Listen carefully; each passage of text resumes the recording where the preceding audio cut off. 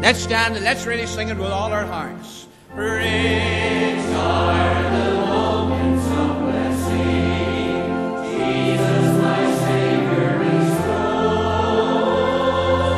Pure is the well of salvation. Fresh from His mercy that flows. Ever He walketh beside me.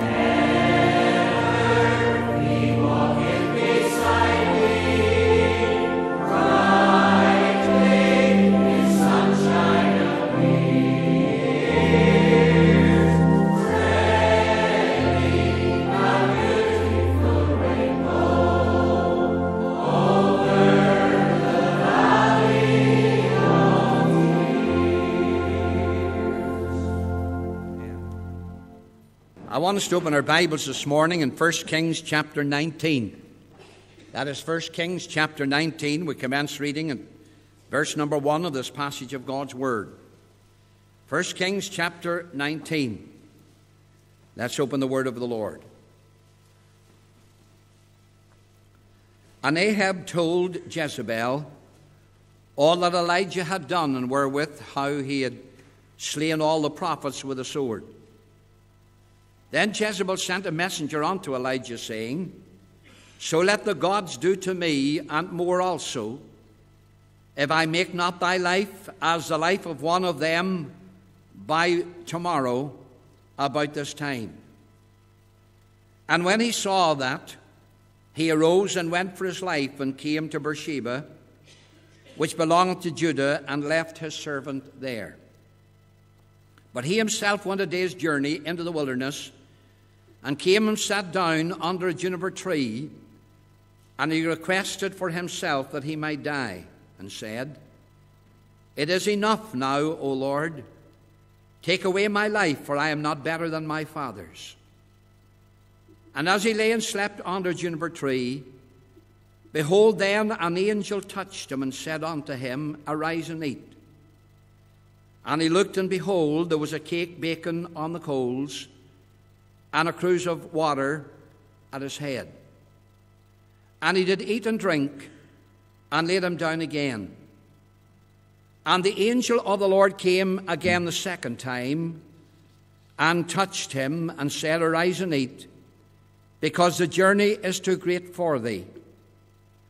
And as he arose, and did eat and drink, he went in the strength of that meat 40 days and 40 nights unto Horeb, the mount of God. Amen. And we know that God will add his blessing to the reading of his precious word. Just let's bow in prayer. Eternal God and Heavenly Father, we ask of thee that thou wilt bless us as we open the Scriptures now and study and meditate upon it. We pray that thou wilt truly bless us as we think upon the life of thy servant Elijah. We pray that, O God, that as we glean here in this field, that thou wilt, our God, make this passage a blessing to our hearts. Lord, challenge us afresh, we pray, as we meditate upon thy word. And, O God, give us direction and instruction for the journey ahead. We pray for the infilling of thy Holy Spirit. We pray that thou wilt come thyself and speak to our hearts. In Jesus' precious name. Amen. I wonder, in your life, has there been a time that you've been so discouraged or so despondent that when you go to sleep, you wish you never would wake up again? I wonder if you've ever been in the grip of despair. Has doubts and fears assailed you? And as far as life was concerned, the joy of life seemed to have gone out. And maybe there's somebody here this morning and say, well, listen, that couldn't be me. My friend, let me tell you, that could be any one of us. Only for the grace of God himself.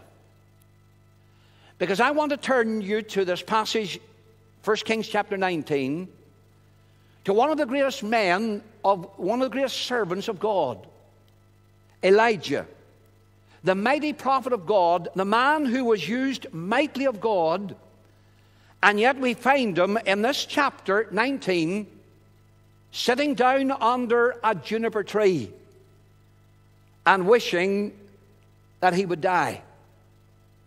In actual fact, he prayed that God would take his life. And as we look at Elijah under this tree, friend, you know, many of God's people, I believe, could identify with Elijah here. There has been a time of discouragement in your life. You have been in a place of darkness within your soul. And here we find God's servant just lying down exhausted and weary from the battle that he had been involved in, and he wants to die. I want us to remember just exactly who this man was.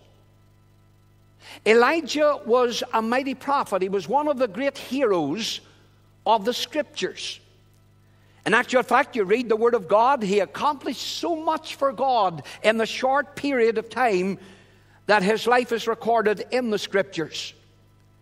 In 1 Kings chapter 18, we have him there on top of Mount Carmel. He faces the prophets of Baal. He faces a king that's angry and hates him and despises him and would take away his life. And here we find him standing upon the Mount Carmel, and he repairs the altar of the Lord that has been broken down. He lifts his eyes to God and he cries to God to answer by fire. He mocks the prophets of Baal and Baal himself, that false god. And friend, you read the Scriptures and you find that God answers Elijah's prayer. And God sends the fire from heaven. And the people cry out, the Lord, He is God. The Lord, He is God. And many hearts of the people turned back unto God that day. Then Elijah took the prophets of Baal, the 450, and he slew the prophets of Baal. He was a giant of a man under God. And then we find that he sends his servant to the mount, and he asks him to go towards the sea and look towards the sea. And the servant is wondering, what am I going to see? He said, look for a cloud. Because remember, for 3.5 years there was no rain in the land of Israel. Israel was under the judgment of God, for Elijah prayed that God would humble this people, that God would break them, that God would turn the hearts of the people back to God. The servant goes to the sea, and he looks out there and he sees nothing. He goes back, and on the 7th time he comes back with a message to Elijah. And Elijah says, what do you see? And he says, I see a cloud. It's the size of a man's hand. Just a little cloud. Elijah was encouraged what he heard that moment, because he knew that that was a token from God, friend. That was a token of blessing, that God was going to answer, that God had answered his prayer, that God was going to send the rain.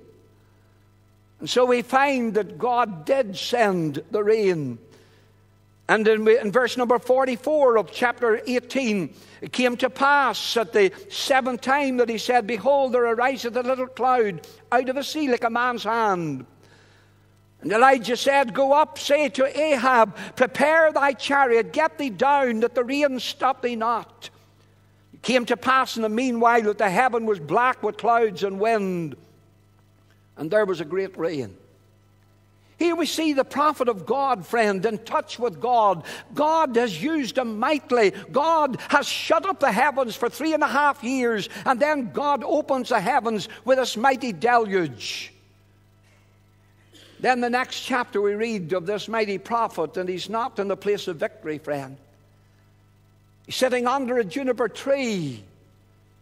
The Word of God says, in verse number 4, chapter 19, and he himself went a day's journey into the wilderness and came and sat down under a juniper tree. And he requested for himself that he might die and said, it is enough now, O Lord. Take away my life, for I am not better than my fathers. He sits down under a juniper tree wishing that he would die. You see, my friend, whilst it's true that he was a mighty man, remember this, the book of James says concerning Elijah, Elijah was a man subject to like passions as we are. He was just a man. He was a mighty man for God. He was mightily used for God. But what do we see in chapter 19? We see God's servant under a mighty attack. The devil's attacking God's servant. He's attacking God's servant in his moment of weakness.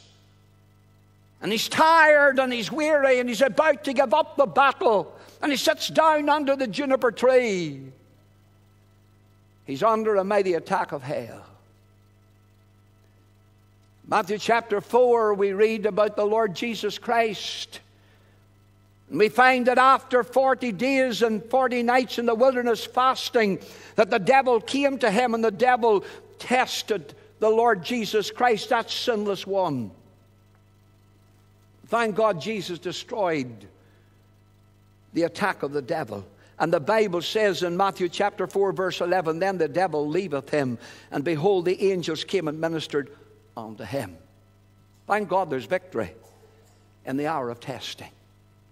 And maybe there's some child of God here this morning, and you've been going through a testing time. You've been going through a trial in your life that perhaps nobody else knows about. Maybe you're just like Elijah. You're sitting there under the juniper tree of life, and you're discouraged in the battle. You're under the attack of the devil. Maybe you haven't seen it that way. But you see, that discouragement, friend, that is an attack of the devil against the child of God. Here he's going through a wilderness experience. It says there in verse 4, he himself went a day's journey into the wilderness. Are you in a wilderness experience this morning? Is that the experience of your life as you gather in God's house this morning? Let me tell you, Elijah could look back in his life and he can remember the days of victory. He can recall the days of blessing and refreshment when there was a fire in his soul, when the spring of the water of life was bubbling up in his heart. And you can remember that as well. But it's not that way this morning. Seems to be that the tide has gone out. It seems to be the joy of your serving the Lord, friend. It's not the way it used to be. And you can say with the words of the hymn writer, where is the blessedness I knew when first I saw the Lord? Where is that soul refreshing view of Jesus and His Word? And you say, brother, I'm so tired this morning in the battle. So weary, I'm exhausted. Sometimes I wonder, what's the use of going on? What you don't understand is this, my friend, that's an attack of hell. The devil's attacking, and the devil will attack the child of God. Turn with me, keep your hand there, turn with me to Luke's Gospel, chapter 22, just for a moment.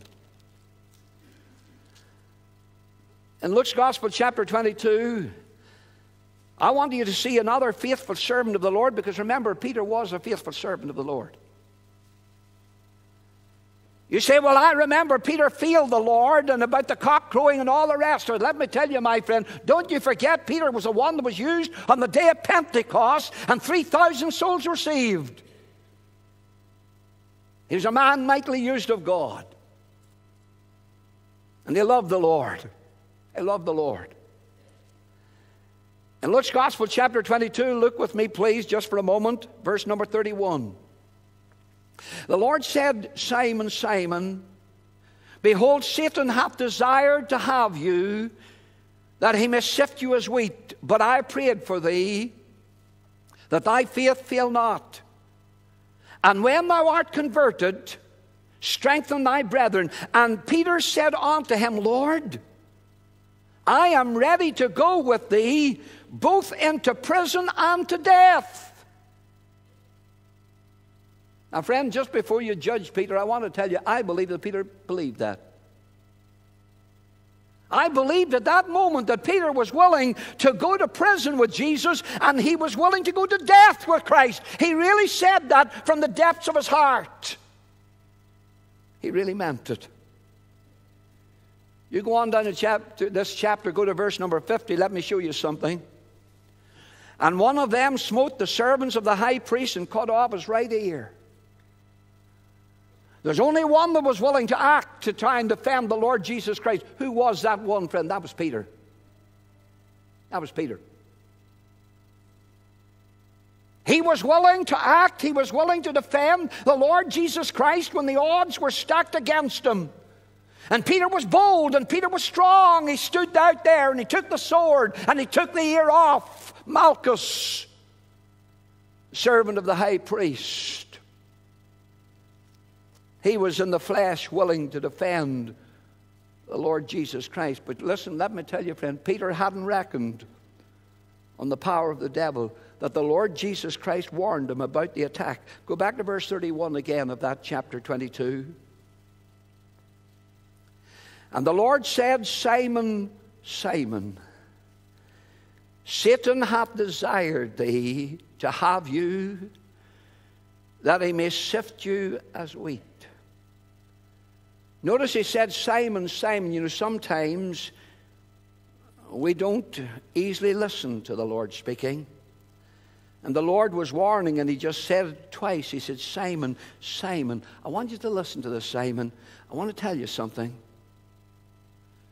Do you know the devil has planned to destroy you?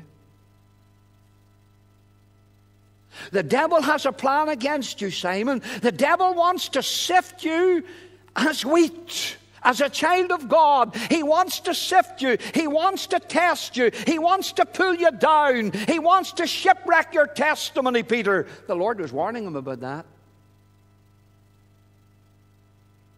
Simon didn't realize the danger. Rather, whenever the Lord Jesus Christ warned him, he said, Lord, verse 33, I'm ready to go with thee both into prison and to death. He says, Lord, I'll go with you all the way.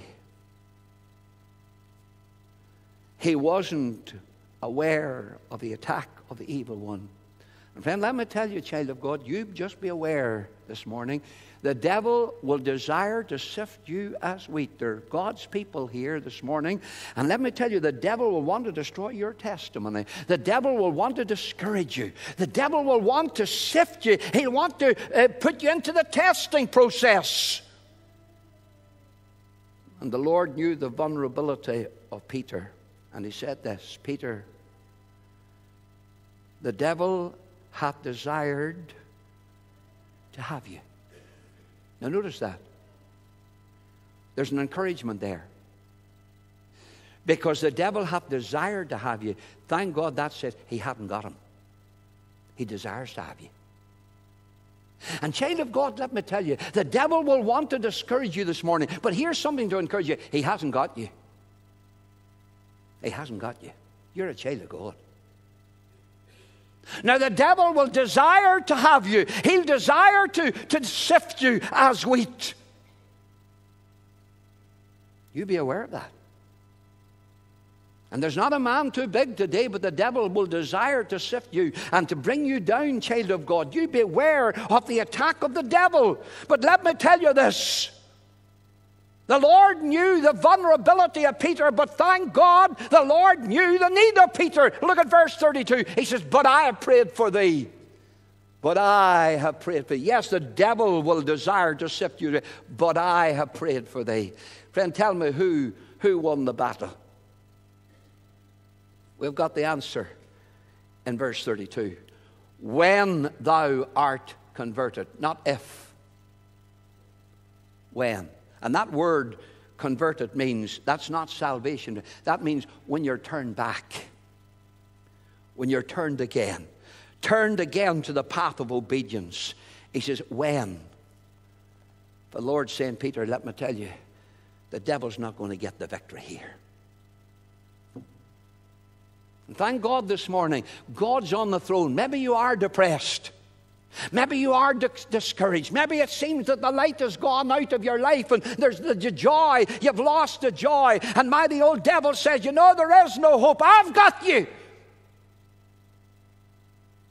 You just remember this. The Lord's got you.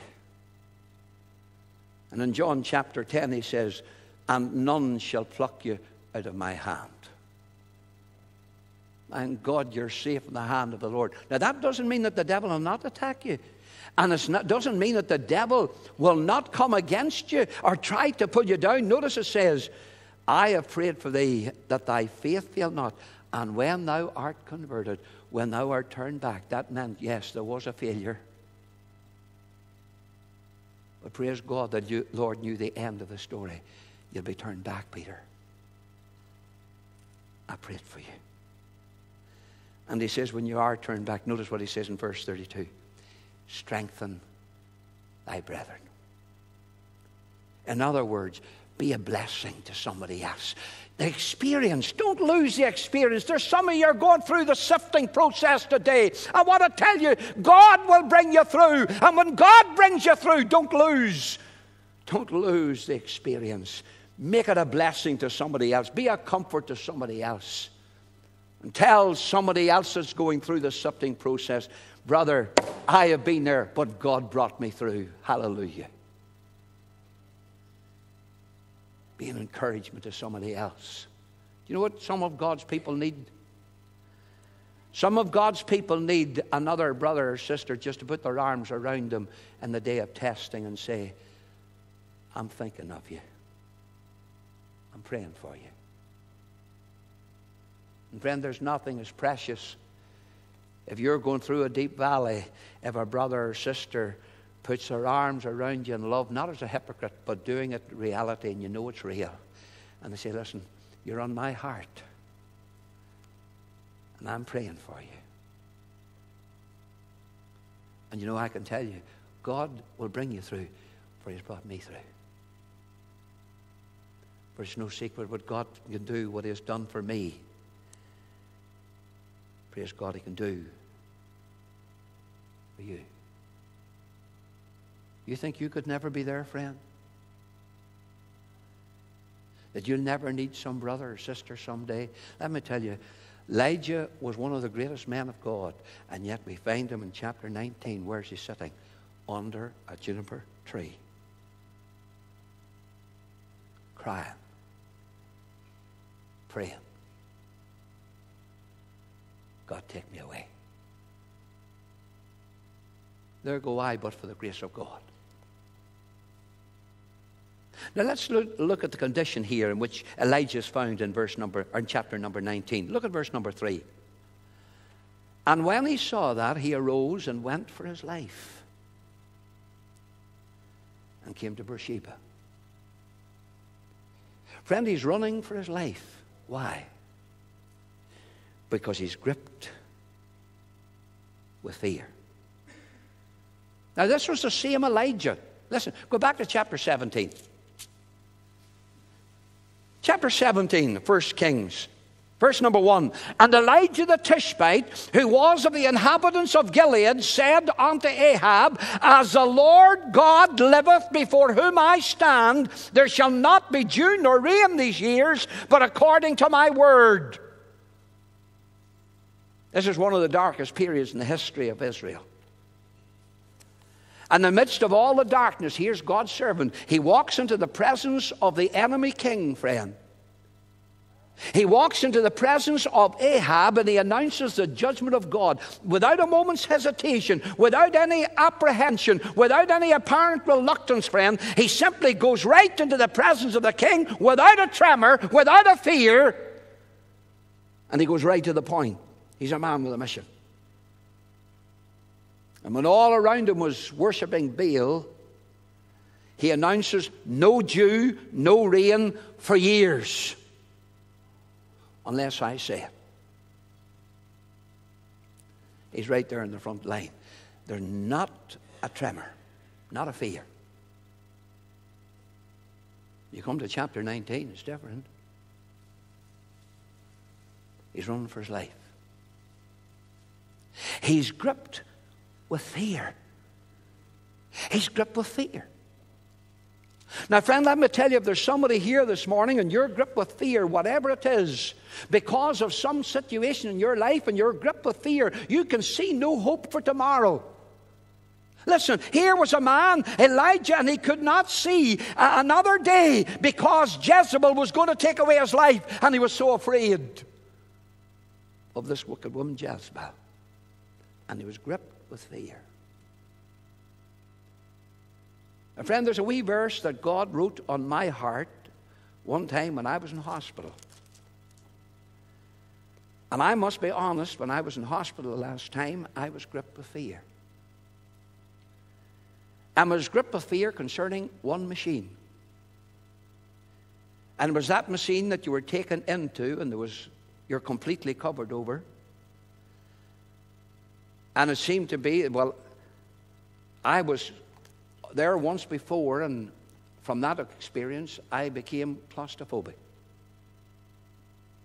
And I couldn't be shut in. But I had to go into this machine. The doctor said, listen, we need to get you into this machine. And friend, I tell you the truth, before God, I was terrified. I was gripped with fear. In actual fact, I wouldn't go into the machine. They said, well, listen, we'll send you to Belfast. We'll send you to the Royal. They've got a bigger machine, and you can go into it instead of that. And so therefore, I headed to Belfast. But before I did, Dr. Douglas came into the ward. Dr. Douglas was just about to sit down, and the wee nurse said, listen, the ambulance men are coming to take Mr. McRae, so you just got about 2 minutes. Well, you know 2 minutes is not very good for Dr. Douglas. And Dr. Douglas said, well, listen, I'm going to read, and Mr. Elliot, the Reverend Elliot, was with him, and he says, I'll read just a few verses, and Brother Elliot will pray.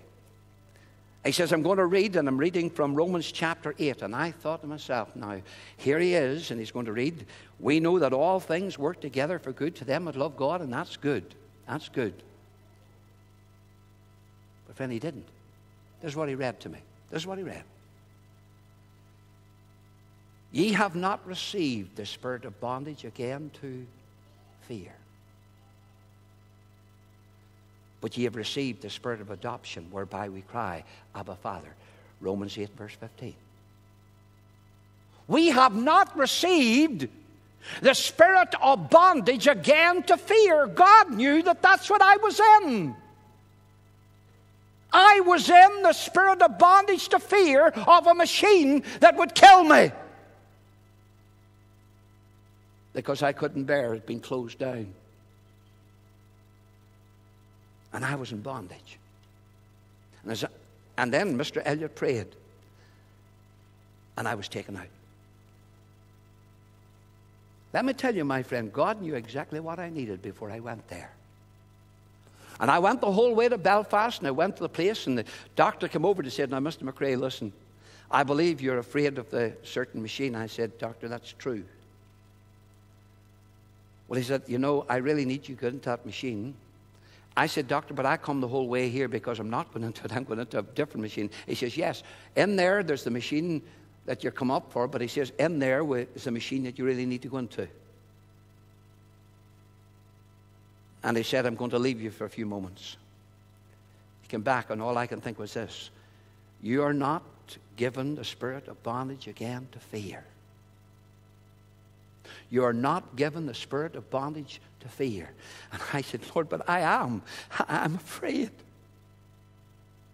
The Spirit of God says, but you're not given that spirit of bondage to fear.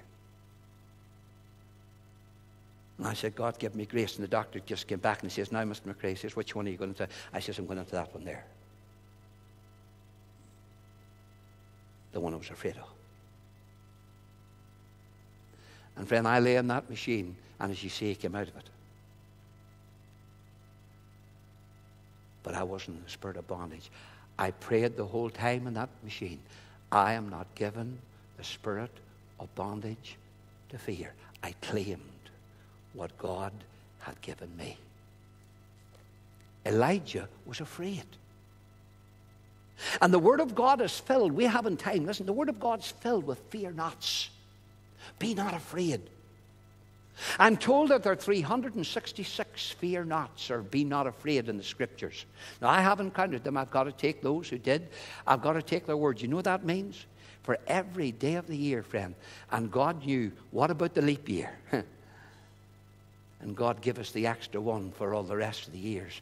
Because every day of our lives, God says, fear not. But Elijah was in fear. Notice something else about him. Go back here to 1 Kings chapter 19. It says, and when he saw that, he arose and went for his life and came to Beersheba, which belonged to Judah. And mark this, and he left his servant there. He left his servant there. Because let me tell you, there's something happens when discouragement comes, friend. And when you're in the pit of despair, even your trusted friends, you cannot even endure their presence. You just want to get away on your own.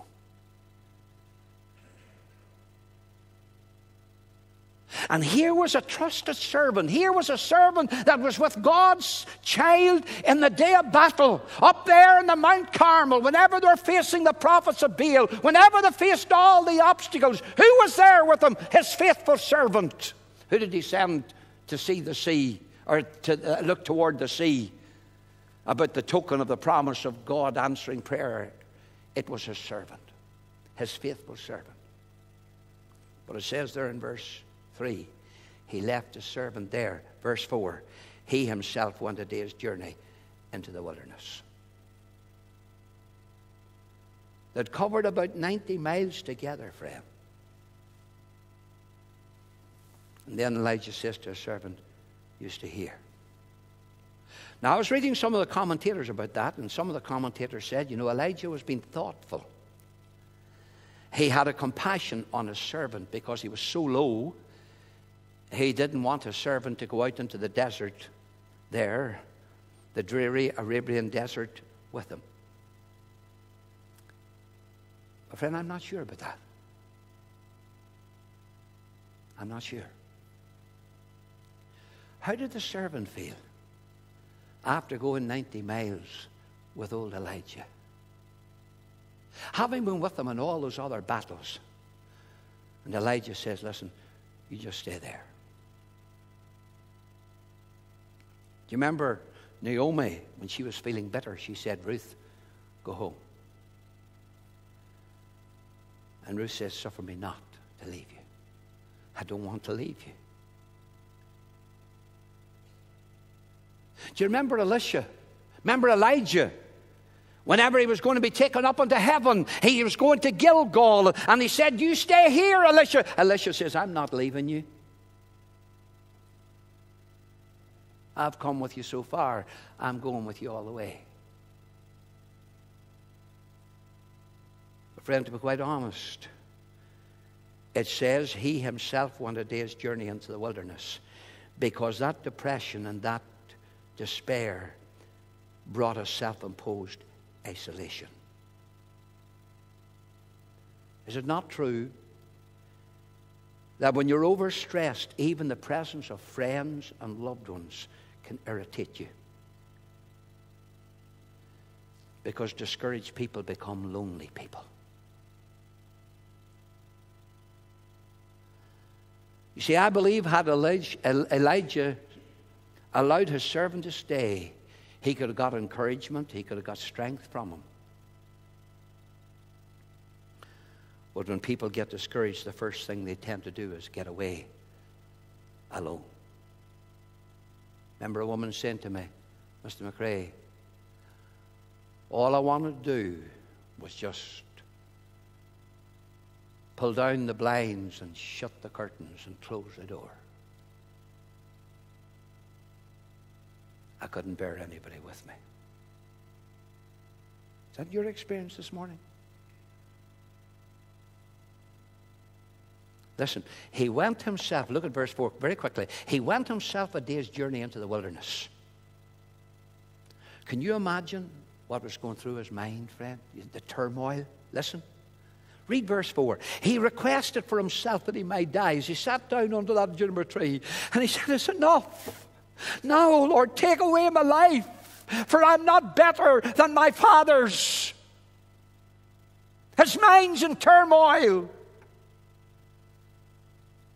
What brought him there, friend? We read in Matthew chapter 14 this morning, not by mistake. Do you remember the Lord Jesus came walking in the water? And Peter said, Lord, if it be thou, bid me to come to thee in the water. And Peter got up. The Lord said, come. And Peter got up and he walked on the water to go to Jesus. And then he saw the wind and the billows. And he took his eyes off the Lord. And he began to sink. That's what happened here. Elijah on the top of Mount Carmel, friend, was facing greater danger. But his eyes were upon the Lord.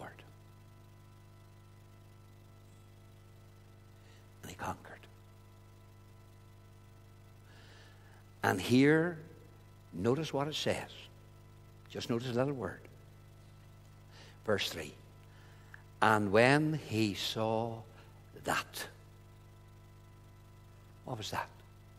What was the that? It was what Jezebel said. When he saw that Jezebel was going to take away his life, he got his eyes upon Jezebel. He took his eyes of the Lord. And he caught up with Jezebel's threat, and so he runs away from his life for his life. And that's what happens, friends, so often when we get into the pit of despair. We get our eyes of the Lord. And all we can see is the problem. The despair. The depression. The loneliness.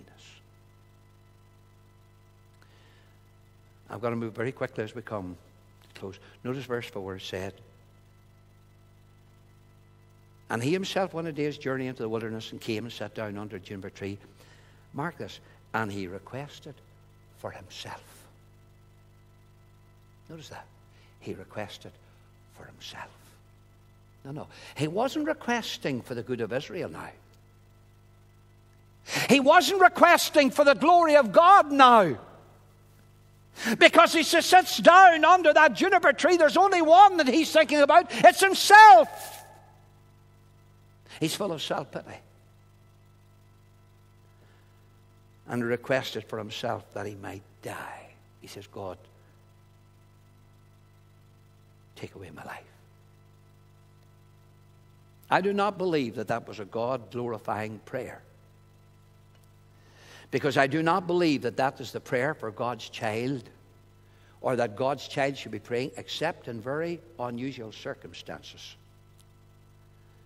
The martyrs prayed that when they were in the fire.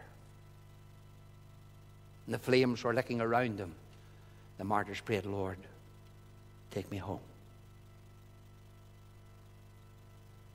Or if a person, friend, is dying, then many of God's children have said, Lord, just take me on home. But friend, Elijah wasn't told to pray this. Elijah wasn't dying. Elijah was in bodily health. He had got bodily strength. He was mentally strained. His prayer was wrong. You know, he's not the first one that prayed like that. Turn to the book of Numbers, chapter 11.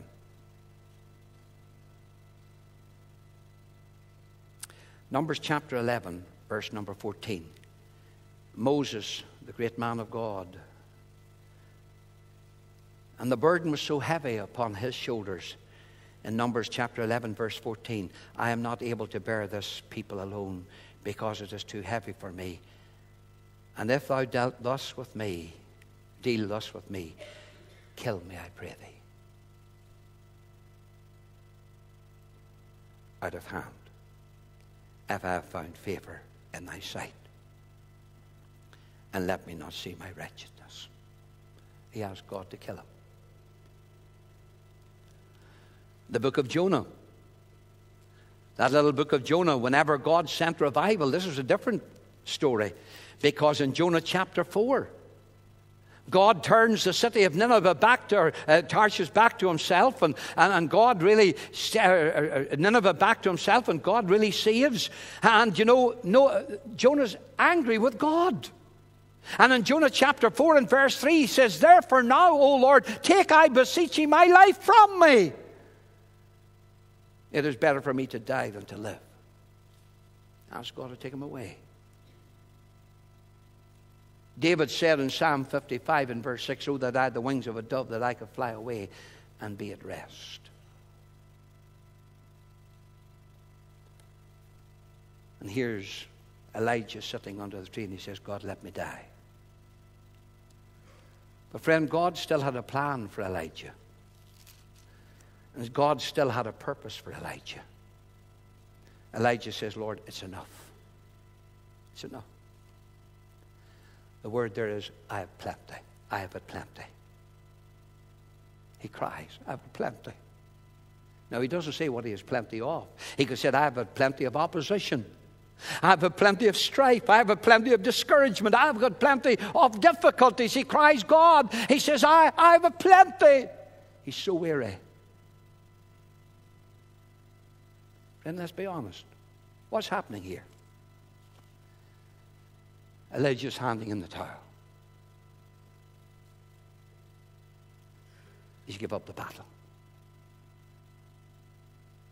Is that how you feel today? You're tired, you're weary. You want to give up the battle.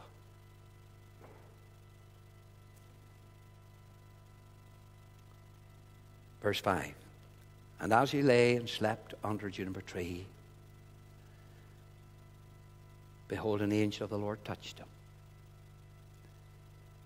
Friend, that angel of the Lord was the Lord himself. And unknown to Elijah, in the midst of his greatest need, the Lord was there to touch him. Maybe you're lonely today.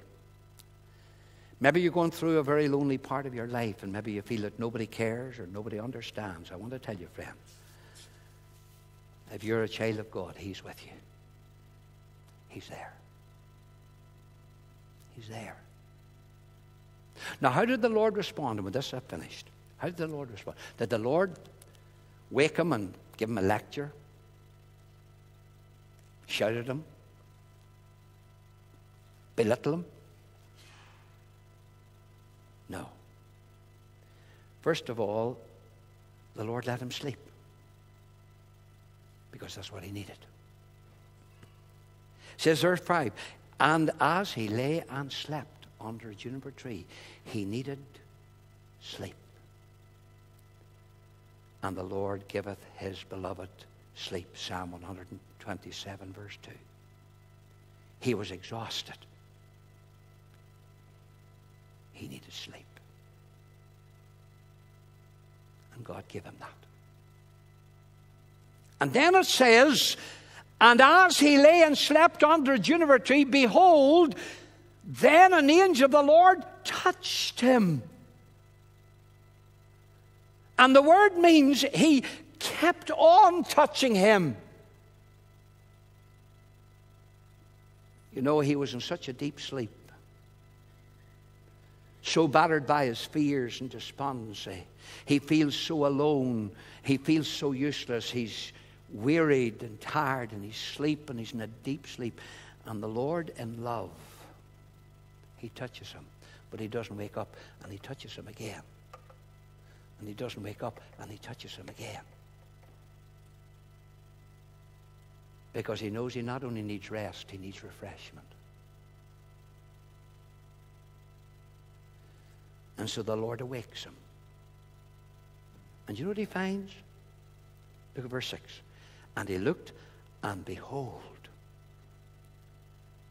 there was a cake baking on the coals, and a cruse of water at his head. Where are they? In the wilderness.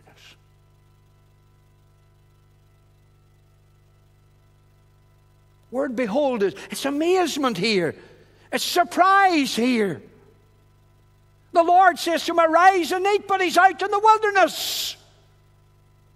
Was the Lord mocking him? No, no, no.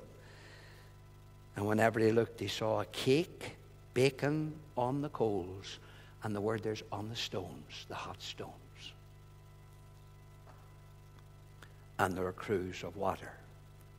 Didn't get that in the wilderness. The cruse of water at his head. Listen, the Lord provided for his need. The Lord provided for his need, friend. My God shall supply all your need. What's your need this morning? Thank God, God's able to supply it. I wish you had time to go into this end of verse 6. And he did eat and drink. And he laid him down again. And he went back to sleep.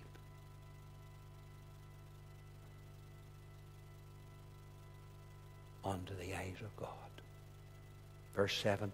And the angel of the Lord came again the second time and touched him and said, arise and eat, because the journey is too great for thee. And he arose and did eat and drink, and he went in the strength of that meat 40 days and 40 nights unto Horeb, the mount of God. The first time he got a cake, and the second time he got meat. All supplied by God. Now that wasn't the first time God supplied his need. Do you remember it was at the brook Cherith? And the ravens brought him bread and flesh in the morning, bread and flesh in the evening. And then the brook dried up, and God says, go to Zarephath. And there was Zarephath, there was a wee widow woman, and she had got one child. And she was baking the last wee cake for her son, not for herself, but for her son, because that's all the meal was in the barrel. And then she realized that death was staring her son in the face. And God provided for Elijah, the woman, and her son. My God shall supply all your need. Are you discouraged? Listen. When you feel weakest, the hymns we were singing this morning were in line. Dangers surround, subtle temptations, troubles abound. Nothing seems hopeful. Nothing seems glad. All is despairing. Even times sad. Listen, keep on believing. Jesus is near. Keep on believing. There's nothing to fear. And even in the wilderness, as he was running for his life, the Lord was there, meeting his need. Get your eyes on the Lord this morning. He'll not disappoint you. Let's pray. Heavenly Father, we thank you for your precious word. We thank you, Lord, that even in days of darkness, that thou art still there. Thou art the light of the world. We thank thee that thou art the bread of life for the hungry, and thou art the water of life for the thirsty. We thank thee we can say, my God shall supply all my need. We thank you, Lord, the words of the psalmist, but I am poor and needy, yet the Lord thinketh upon me. We're in your thoughts today. Lord Jesus, we're in your prayers. Encourage your people. Strengthen us for the battle. Help us not to give in or hand over the towel or the sword. Help us to press on. Keep on believing. In Jesus' precious name. Amen.